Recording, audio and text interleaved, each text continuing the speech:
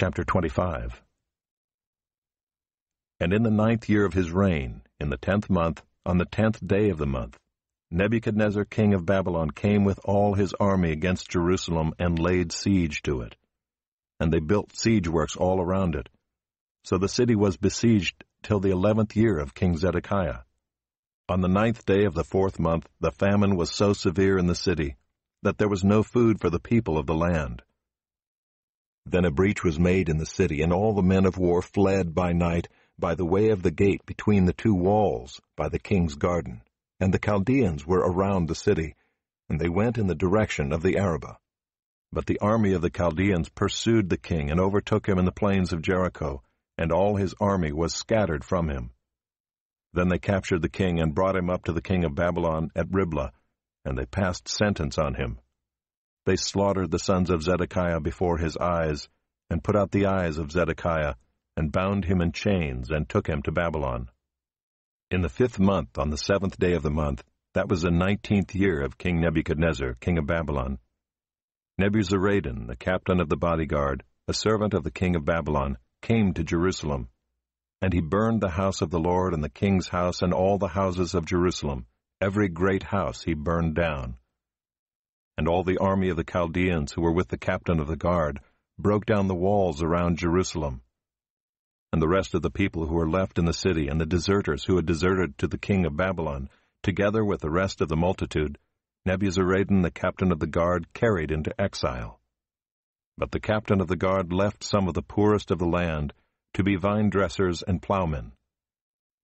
And the pillars of bronze that were in the house of the Lord, and the stands and the bronze sea that were in the house of the Lord, the Chaldeans broke in pieces and carried the bronze to Babylon. And they took away the pots and the shovels, and the snuffers and the dishes for incense, and all the vessels of bronze used in the temple service, the firepans also, and the bowls. What was of gold the captain of the guard took away as gold, and what was of silver as silver. As for the 2 pillars, the one sea, and the stands that Solomon had made for the house of the Lord, the bronze of all these vessels was beyond weight. The height of the one pillar was 18 cubits, and on it was a capital of bronze. The height of the capital was 3 cubits. A latticework and pomegranates, all of bronze, were all around the capital. And the 2nd pillar had the same, with the latticework. And the captain of the guard took Seraiah the chief priest, and Zephaniah the 2nd priest, and the 3 keepers of the threshold, and from the city he took an officer who had been in command of the men of war, and 5 men of the king's council who were found in the city, and the secretary of the commander of the army who mustered the people of the land, and 60 men of the people of the land who were found in the city. And Nebuzaradan the captain of the guard took them and brought them to the king of Babylon at Riblah. And the king of Babylon struck them down and put them to death at Riblah in the land of Hamath. So Judah was taken into exile out of its land. And over the people who remained in the land of Judah, whom Nebuchadnezzar king of Babylon had left, he appointed Gedaliah the son of Ahikam, son of Shaphan, governor.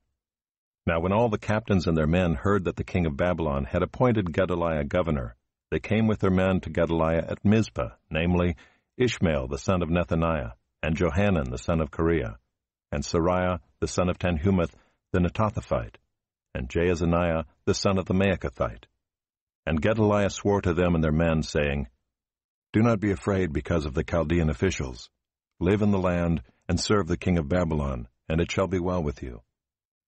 But in the 7th month, Ishmael the son of Nethaniah, son of Elishama, of the royal family, came with 10 men, and struck down Gedaliah, and put him to death, along with the Jews and the Chaldeans who were with him, at Mizpah. Then all the people, both small and great, and the captains of the forces arose and went to Egypt, for they were afraid of the Chaldeans. And in the 37th year of the exile of Jehoiakim king of Judah, in the 12th month, on the 27th day of the month, Evil-Merodach, king of Babylon, in the year that he began to reign, graciously freed Jehoiakim king of Judah from prison. And he spoke kindly to him and gave him a seat above the seats of the kings who were with him in Babylon. So Jehoiakim put off his prison garments, and every day of his life he dined regularly at the king's table, and for his allowance a regular allowance was given him by the king, according to his daily needs, as long as he lived.